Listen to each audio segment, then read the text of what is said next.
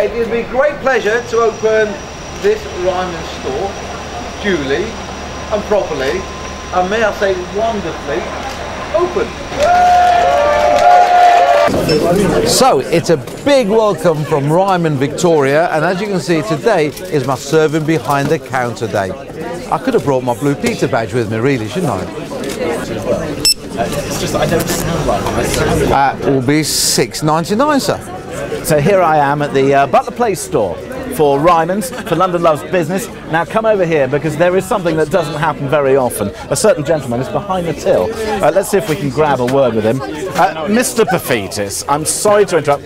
We have London Loves Business here, for whom I am a columnist. Are you really? I am indeed, yeah. I've done them twice now. Excellent. And we did really good interviews without you. We don't want to spoil them though by including. How are you doing behind the till? I don't want any of this sort of. Let me just say, there is allegedly. Look, he's scanning, ladies and gentlemen. Much larger people, like yourself, obviously. Obviously. Faster people as well than me. See, look there. Now, all I could say is, here is a great retailer, doing great business, providing what customer wants, and opening at a time of recession. Well done to Ryman's, well done to Theo Paphitis. I think this is going to be a terrific business, and a lot of future.